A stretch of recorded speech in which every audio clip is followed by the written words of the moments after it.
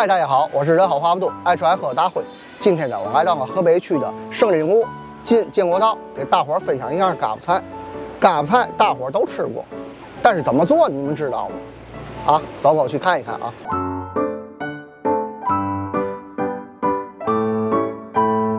看这个嘎巴菜，豆浆，发面饽饽。看这嘎巴菜可是30年的老手艺，发面饽饽1块，再来碗1块钱的豆浆。开始吃了啊，咱尝尝他们家怎么样啊？其实我吃过，他们家味道还可以。大碗嘎巴菜6块，这个老豆腐不一样啊，这必须得拌一下啊，让这嘎巴裹满了这个卤子。这嘎巴菜啊，其实是山东传过来的嘎巴。那阵儿乾隆啊2次南巡的时候，他吃这个山珍海味吃太多，他就到咱这个天津这三岔口这儿下船，他看旁边卖一个煎饼，拿出来就吃。他没吃过这个啊，噎着了。他说那个嘛，给我来点稀的吧。没有稀的，卖嘎巴就煎饼拿出哪有稀的去？就葱花啊，这个嘎巴呀就搁里了。搁里以后呢，他一吃，还不错，挺好。就说，你这叫什么名字？他这老板呢姓张，他这个媳妇呢叫锅巴，这叫锅巴。也问他名字叫锅巴，是吗？这个还真挺贴近的，知道吗？后来就是皇上就赏他200两银子，知道吗？他一看这个行，这个侍卫就说了，你们家大福来了，就有咱天津的大福来，这么有来的。对，这老板还是梁山张清的后人。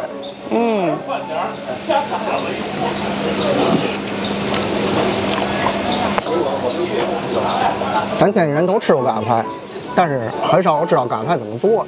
是，怎么做的，辉哥？给我们讲讲。首先啊，准备辅料，大量的姜。看这桶了吗？这桶是葱、洋葱，还有香菜根儿，这些都需要打碎。这个是13香，里头加的秘料。这是面酱，还有酱豆腐，加了点他自个儿的小料。倒1桶油。嚯，真不少啊！这些油。等油8成热，把姜下里。记住啊，可不能这一盘都折进去，一勺一勺的，而且呢还需要搅拌一下，别糊了。大约炸半小时。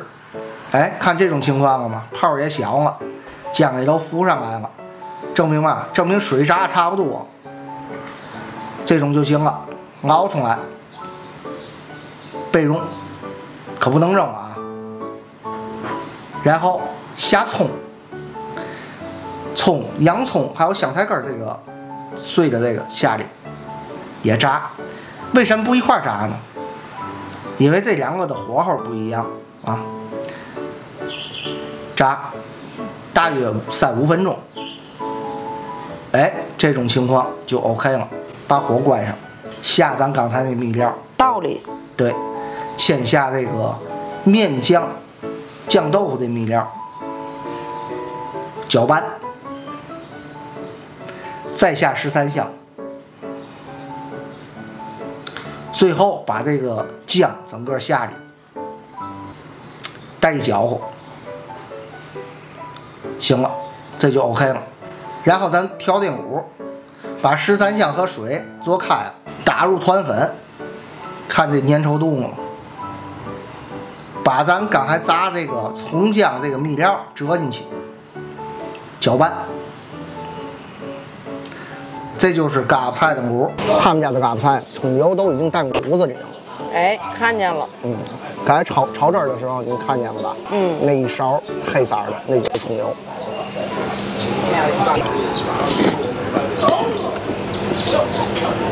他们家嘎巴菜在天津市数一数二。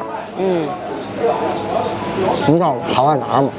第一，好在它葱油，虽然说它这个表面没撒葱油，但是打在骨子里。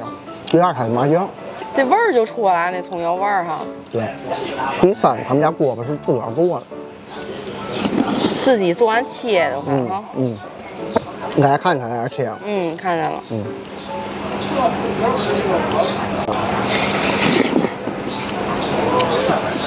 再加上他们家有年代感的碗，是。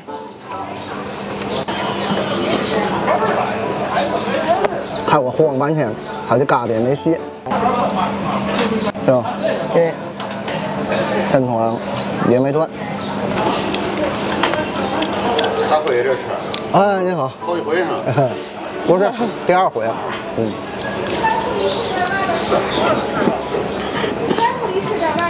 为什么跑这儿来了？哎，你好。嗯。哎。偶遇粉丝。嗯。